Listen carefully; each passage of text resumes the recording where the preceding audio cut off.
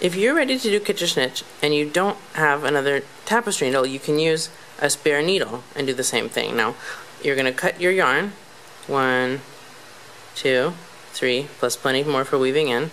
Okay, just make sure you have long yarn tail. Now what you're going to want to do is be very familiar with Kitchener stitch before you start, because we are going to use the needle to do the traditional moves of Kitchener stitch. Now, you're going to have to remember what they are. So when we've set up for Kitchener stitch, the first thing we do is we go in purlwise and we pull the yarn through. Now, the way to go purlwise without a tapestry needle is to knit it. You won't believe this, but that's what it's true. So we put our needle in here like as if to knit, and we're going to pull the yarn through. You can knit the stitch American style, you can do it Continental style, it doesn't matter. Okay, so knit the stitch and then pull the yarn through and see what happens. The yarn has come through as if to purl, right? So that is the first step. So coming back here, make sure the yarn is underneath. Normally when we do our setup, we do purl and then knit right here. So in order to knit, you're not going to believe this, we're going to purl. So bring your yarn through the middle and tension it. It can be American, it can be Continental, and purl the stitch and then pull the yarn through like this, like that, and you can see that the yarn has been pulled through as if to knit. So I'm not even going to teach you a new way to do it, I'm just going to teach you a new way to accomplish the same Kitchener stitches, because otherwise you won't be able to remember. So now we do knit, off, purl. So how do we knit? We purl. Check this out, ready? So we're going to have the yarn ready in front to purl. We purl the stitch and pull the yarn through. Whoops, pull all that yarn through, and then the stitch comes off, and you can see that it's gone in knitwise, right? Alright, and now to pull the yarn through purlwise, we knit. Like this. Knit the yarn. Like that.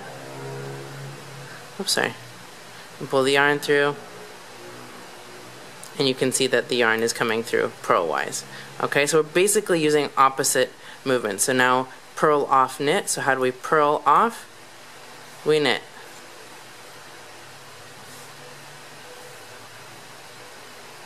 We pull the yarn through like that. Keep it underneath. Stitch comes off. Purl, off, knit. So how do we knit? We purl. So you can see why you need to be really, really familiar with Kitchener stitch before doing this. When you purl that and pull it through, there goes the yarn as if you've pulled it through with the tapestry needle knitwise. Alright, and you can see our bind off is starting to form here. There it is. Alright, so we're just going to keep going. So we knit off, purl, and to knit off, we purl.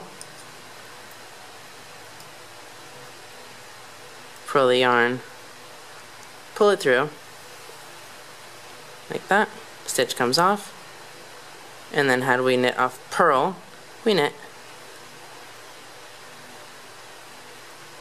And pull, and pull the yarn through.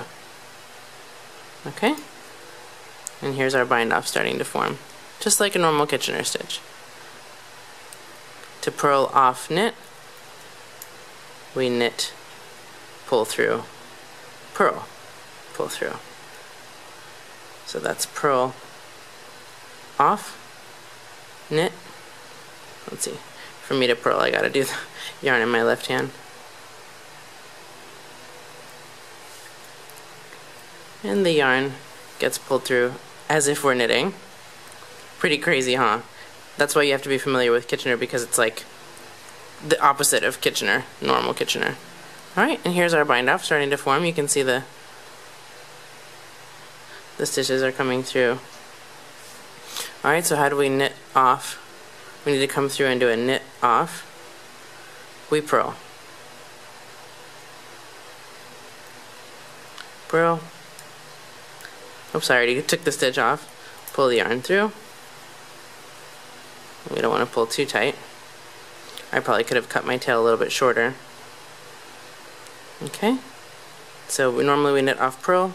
So how do we knit off purl? We knit. So in some senses this is easier with a tapestry needle, but you know, you don't need a tapestry needle. There's our bind off starting to form. Purl, off, knit means that we knit this next stitch and pull the yarn through. Stitch comes off, knit off. So purl off knit. So how do we knit? We purl.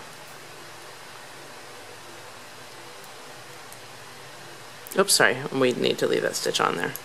My bad. Alright, so we leave the stitch on, we purl it through. Okay, so there's the bind off starting to form. So you would just continue down along this just like normal. Every time you want to use the tapestry needle to knit, use your knitting needle to purl, and vice versa. And then you're going to be able to do kitchener stitch just fine without any tapestry needle at all.